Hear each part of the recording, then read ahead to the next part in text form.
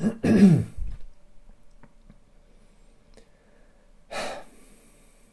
let's dive into the weeds on the topic of soy. I have been invited in the past on various vegan podcasts, and then I've been uninvited when they found out that I'm not a fan of soy.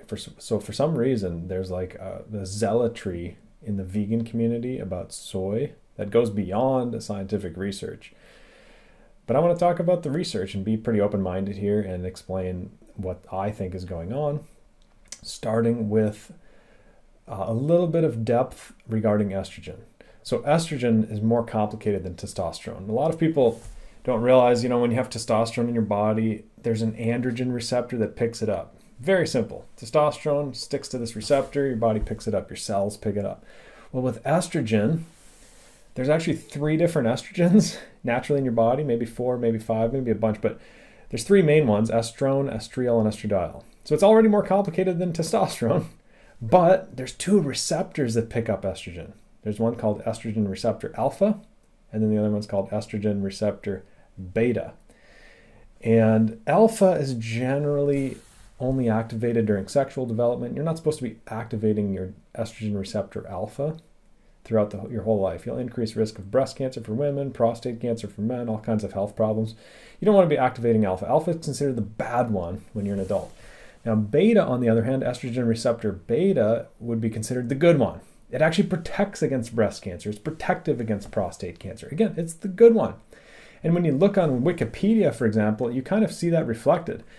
When you're looking at estrogen receptor alpha, you scroll down to a section that says agonists, ligands. Agonists, of course, means activators, things that activate your estrogen receptor. And of course, the natural estrogens do that.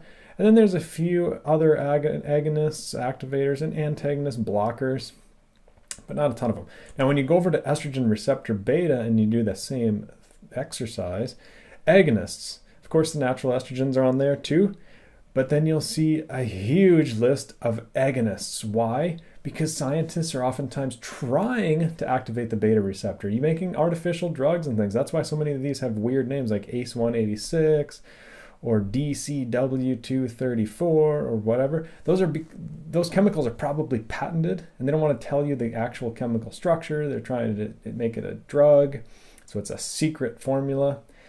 And of course, they have a lot of these. And some of them, like apigenin and equal, might have uses, for example, maybe even genistein in certain situations. But the point is, estrogen has 2 receptors, and let's just say for simplicity, one's bad and one's good. Again, that's not really true because you need them both. One's for sexual development things, but let's just say as an adult, one's bad, one's good. Alpha bad, beta good for this discussion.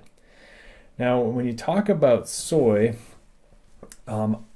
soy has a couple of different estrogenic chemicals. One's called genistein and one's called isoflavone. Now, isoflavone, let's look at a review here.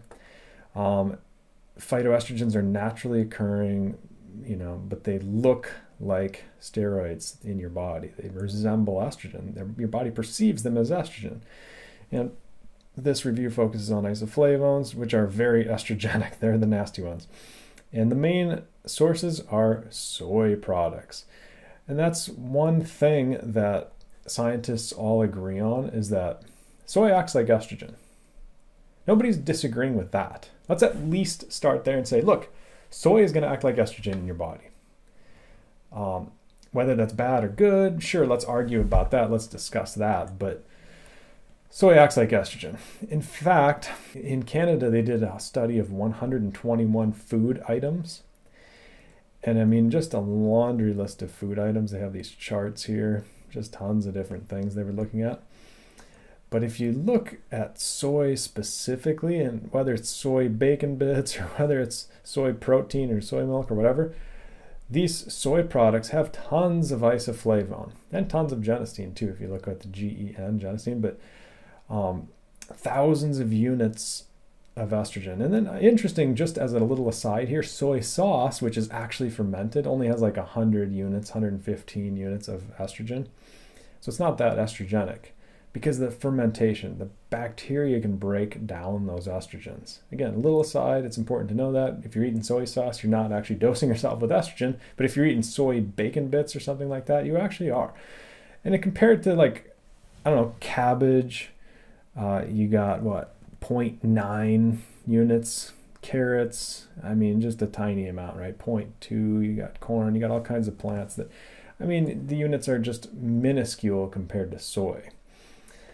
Now, again, the real argument then is whether it's bad estrogen or good estrogen. The argument's not whether it's estrogen, it's whether it's bad or good.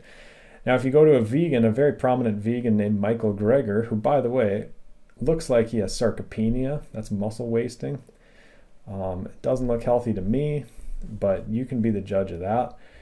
And of course, I can't find a shirtless picture of him, but I mean, no problem. Like, I don't blame him for that. But if you watch his video here, he lays out the argument why he thinks soy is great for you. And basically, because it activates the beta receptor preferentially, he's going to say. The mystery was solved when we discovered there are two types of estrogen receptors in the body. And so how a target cell responds depends on which type of estrogen receptors they have.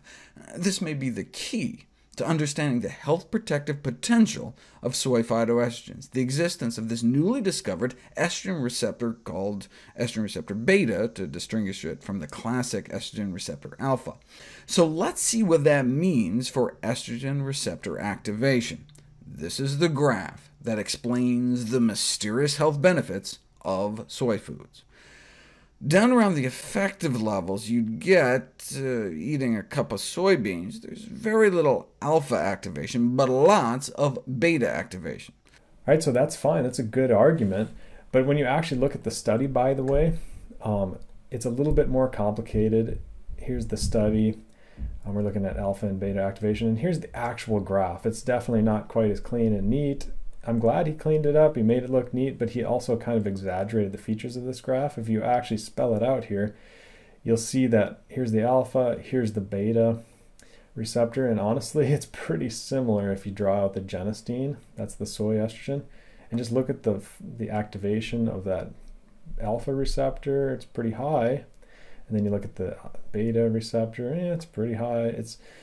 It's pretty comparable, to be honest. I mean, for just one random person, you know, they're just looking at this Japanese cell from Ishikawa, probably just a person's cells, honestly. And then what's especially interesting and even more nuanced and valuable here is if you look at another figure in that same exact paper, it looks like alpha is even more activated than beta. So in other words, the bad receptor is more active than the good receptor from soy. So there's a mixed bag here. And that's kind of what the authors conclude in the study. They're like, well, you know, it's estrogenic. There's kind of a, you know, some nuance here. We haven't fully revealed all the information. I mean, that's what they found.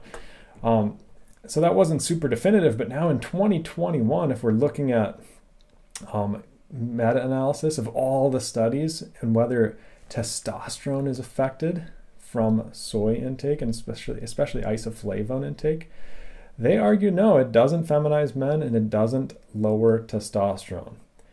No significant effects of soy protein, soy isoflavone. So that's what the researchers are concluding now, that it does not lower testosterone. But if you switch over to women, you do see in certain situations, again, they did a recent review 2020, another meta-analysis. Now these women had polycystic ovarian syndrome, so they were checking their blood.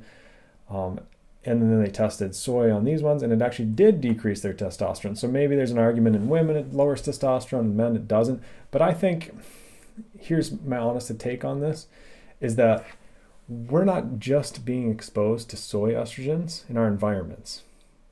We're being exposed to plastic estrogens. We're being exposed to sunscreen estrogens, personal care product estrogens, herbicides like atrazine and glyphosate, all these different chemicals that are acting like estrogen in our body, and our culture is chronically low on testosterone. That's also pretty well established. We have incredibly low testosterone. In the past 50 years, it's just gone down and down and down. Actually, in the past 100 years, to be honest. But especially it's tanked in the last 50 years. And so what I think was happening is that's clouding out the research on soy because everybody's testosterone is so low, it's already pretty much bottomed out. And then you add some soy in there and you're not going further than bottoming out.